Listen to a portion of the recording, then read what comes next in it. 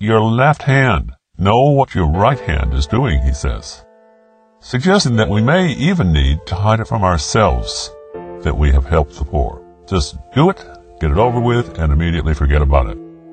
Jesus goes on to point out that any failure in this respect, that is, any time that someone discovers that we have helped someone, and then they praise us for what we've done, immediately we lose our reward in heaven. He says the praise we receive here and now is our reward. That's all you get. Think about how unnecessary and how spiritually dangerous it is for us to get this kind of recognition from other people. Experience has shown us that even those who praise us today can turn against us and become our worst enemies tomorrow. Is such praise really worth the cost? Is it worth being denied from those eternal rewards in heaven that God has for us?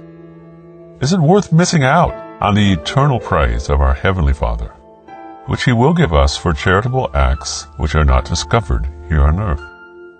As I've already said, most Christians need not worry about the secondary step, because we simply never got around to doing anything more than just the most trivial donations to the poor anyway.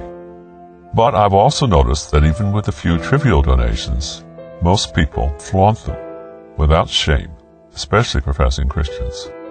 I feel more than a little embarrassment for the many people who write to me telling me that they're good Christians because they donated to various charities or because they've done some other kind of charitable act. And they go on to list the details. I'm embarrassed for them because I know that if they had really listened to Jesus, they would have picked up what He said about how to give. That is, to do it secretly. If they were really helping the poor because they heard Jesus tell them to do so, they probably would not be blowing their own horn about having done it now.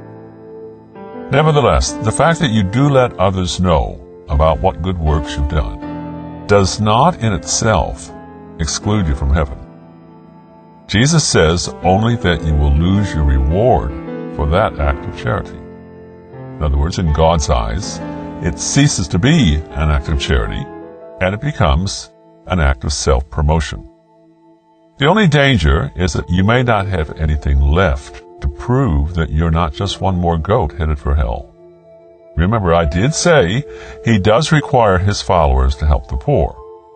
If you show by your bragging that you only help the poor and it makes you look good, then you may still end up with a zero balance when you get to heaven. You might say, but Lord, I gave $5 to that panhandler at the mall last week. Didn't you see that? And He'll say, you didn't do that for me. You did it because the security guard was watching, and you wanted to look good for him.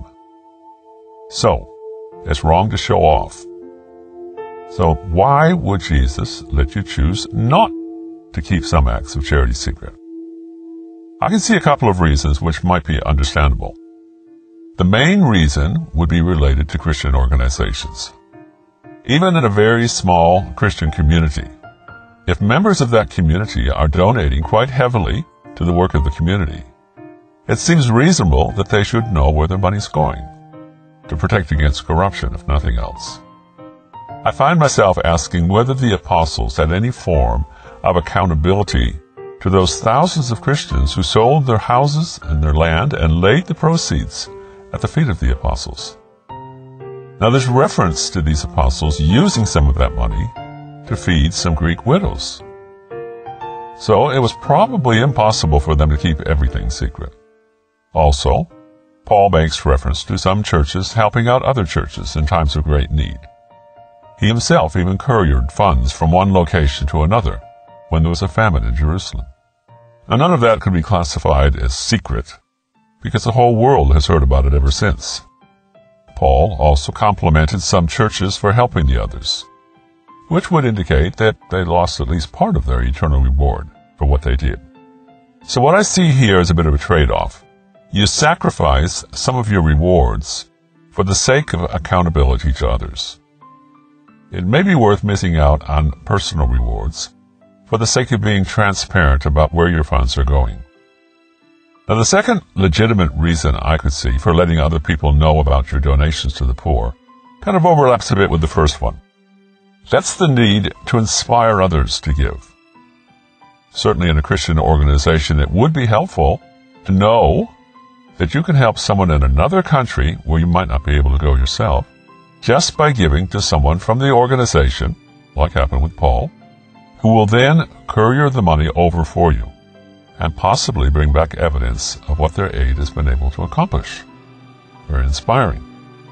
The absolute hard line might be that we say nothing and we leave every individual to sort it out between themselves and God how they're going to get their funds to the most needy people in the world.